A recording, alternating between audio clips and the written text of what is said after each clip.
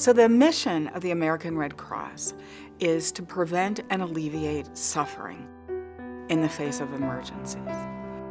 For somebody whose home has been destroyed by a fire and they are homeless, or families who have lost everything because of a hurricane or a flood. The Red Cross is there providing help and hope. Well, if you think about an organization like the American Red Cross, they have all the complexity major enterprise businesses do.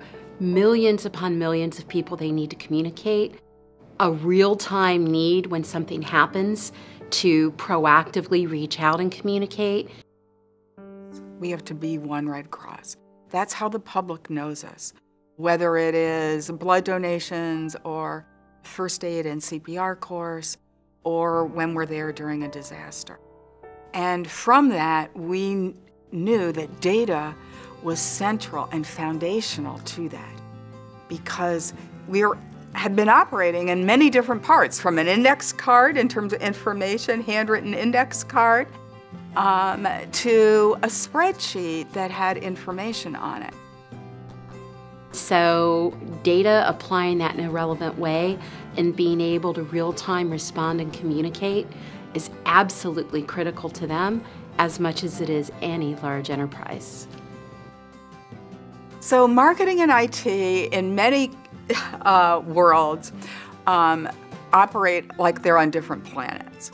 And at the Red Cross, because technology, because data, because digital is so critical for how we are operating, they have really come together. So not only are we on the same planet, we're really on the same page. And we know that what we do together is going to help serve people better and support our mission. In making the transition to a data-driven marketing organization, the American Red Cross started and put their customer in front of everything they did. So it was always about their donor.